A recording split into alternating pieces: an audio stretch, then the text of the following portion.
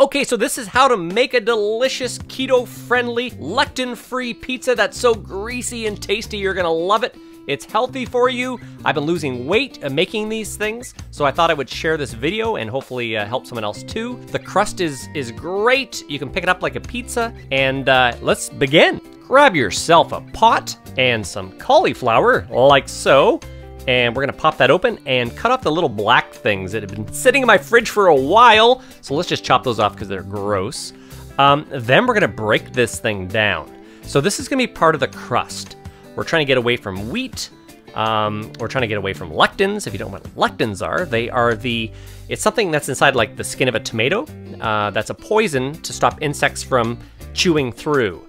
And when we eat enough of these lectins, like even in beans, they sort of pile up inside of us and hurt our stomach, our biome in our stomach, and make little holes that bacteria can break through. So that's why I know lectins. I can do a video, comment below if you'd like me to do a video about lectins. Okay, so this is where you should use goat cheese, because technically with cheese, it's A1 or A2. A1, I believe, is a mutation gene that's sort of a casein, and it's technically a lectin. So I didn't have any goat cheese. It's very expensive, and we go through it a lot. So I just stuck with regular cheese, but yes. Okay, so we're gonna put in, see, I had the recipe. I sort of make these things up as I go. It looks like I have 2 cups of cheese. And now we're gonna grab some eggs. So again, we're trying to make the crust here. Oh, my shoulder is in shot. But I am cracking open, it looks like 1 and 2.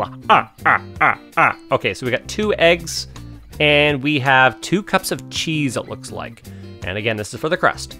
Also, the cauliflower is for the crust. You'll see. Thanks, Sos, for helping stir.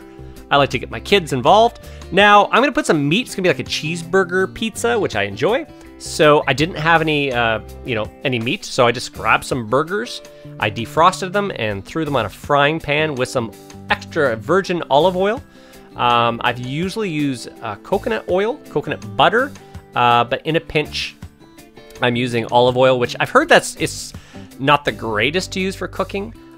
Hey, look what I found, some broccoli and some mushrooms. I throw everything on my pizza. I got a lot of mouths to feed. I have 3 little girls and Julie, so there's lots of us, and we're very hungry people, especially the girls are eating as much as I am. Okay, so I'm gonna put some spinach and chop it up, and it's also some broccoli, and I'm gonna chop up the mushrooms, and we're gonna make a big, tasty, greasy pizza that you can eat tons of, and you're gonna be good. Now, okay, this is my tomato sauce. It doesn't have tomatoes in it, and I make it with carrots and beets. And I'll do a separate video if you'd like me to do it. It gets me away from tomatoes, where lectins actually, they bother my joints a bit. Okay, so we have boiled the cauliflower, and now we're draining it, throwing it back in the pot. And we're just gonna try to get the moisture out of there, because we really want sort of we don't want the crust to be too soggy. It takes forever. And then it doesn't taste that good. So we're just gonna mush it down. I use this for like a faux mashed potatoes. I use it all the time. So you're not getting all the carbs from potatoes, and you can eat as much as you want, and there's little calories in it. So I'll throw some butter and some thyme and some garlic salt, and man, it's good. Okay, so, but we're trying to dry this out for our crust. So I'm just gonna see all the water vapor coming off it? Bye-bye, water. Okay, so we have our ingredients here. I'm gonna throw it into the meat. Oh, I just did that real quick. And we are just gonna keep trying to get the water out of there. Well, look what we have. Extra virgin oil in there. And we also have our faux tomato sauce, which I really like. And we also have some coconut butter, coconut oil, at which point we are going to throw some in there because, hey, it's great for your brain. It's really good for you. It's got MCT oil in it, so the more the merrier. Okay, so this is starting to dry out, but it still needs some more time cooking. We've got our pizza pan, yay! Okay, we're getting close. We're gonna got some wax paper, parchment paper, throw it down there. People always complain about how hard it is to get wax paper onto like a pizza tray, but it's so easy. Just like chop around it with your scissors. Simple bimple. Okay, and we are done there, and let's throw that down. And how is our... Oh, okay, I'm gonna throw in some coconut milk into this just to give me some more time and just really make a nice tomatoey type sauce. This is starting to dry out. We're almost there. I do have the oven preheating. I think, let's see, what's it say there? Is it 400 and something? I'll probably zoom in on the video so you can see what temperatures I'm using. All right, so we are gonna put 1 cup of cauliflower. I end up using the whole thing in there. I probably might have used, no, actually, it was the perfect amount. So 1 head of cauliflower works for this. But put all the cauliflower in there and then stir it up. Just make sure the meat and everything's doing well over there. Okay, so we're just gonna, we're gonna stir this all up nice and good and make our dough. Now, I'm gonna grab some xanthan gum, and that sort of makes things sort of sticky and hold together. And it is keto friendly as well. So we're gonna throw that in there just to make it more doughish, something we can work with.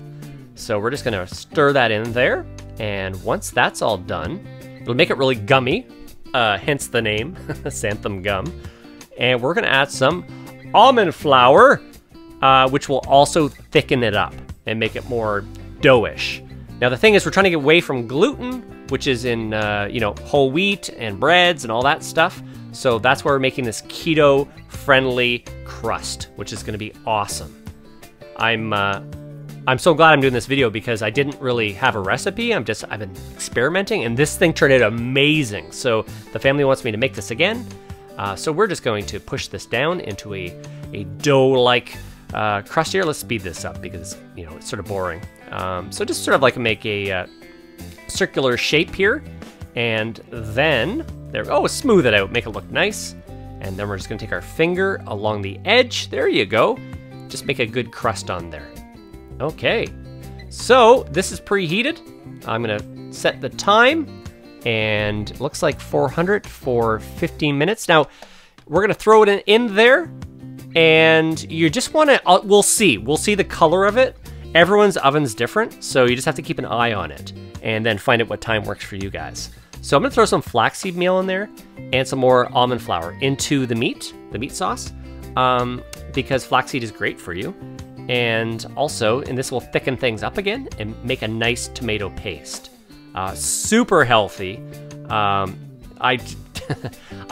going on a health kick right now, and I've lost about 24 pounds so far. Just eating healthy and clean. Okay, we're just gonna throw a little cream cheese in there. Now again, this would be, you would use your goat cheese and not this, because this technically would have the A1 protein in it, the casein, which is technically a lectin, so don't do this. I would throw in some more goat cheese if you wanted to get that cheesy flavor, but I ran out of it because the kids love eating goat cheese and it's very expensive, but it's worth it. All right, so this is what we got. We're making just a nice pizza paste, and we'll add some other stuff as well. Well, look what we have here. Some olive oil, olives, I mean. I guess there's oil and water in there. So we're going to, just dry them out, have them sit there so we can put them on in a sec. Okay, oh, there's Emmy, she wants to help as well. Sophie, my first daughter there, I have 3 daughters, and Sophie helped at first. Okay, let's check this. Ooh, it's looking good. It's starting to rise. And there we go. It's looking nice. You see the steam come off it? You don't want too much moisture in it. So you'll see in a bit, I sort of squish it down. Ah, there we are. I squish it down to try to get rid of the moisture. I want it to be sort of like crusty. So I'm pushing this down to maybe squish the water out a bit. I maybe should have let the cauliflower go a little bit more and dried it out more. But see how it's getting tough? So, okay, let's put it back in. Oh, there's my manly oven mitts there.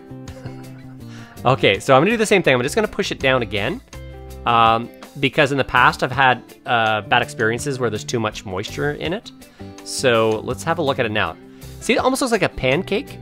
You're pretty darn close to, I've decided to just go ahead with it because the family's getting hungry. But you could have cooked it a little bit more, but it ends up fantastic. So I'm putting the meat sauce on, the meat tomato sauce.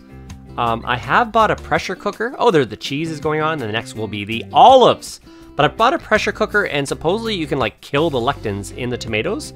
So that I'm gonna work on the next one. Let's throw some garlic salt.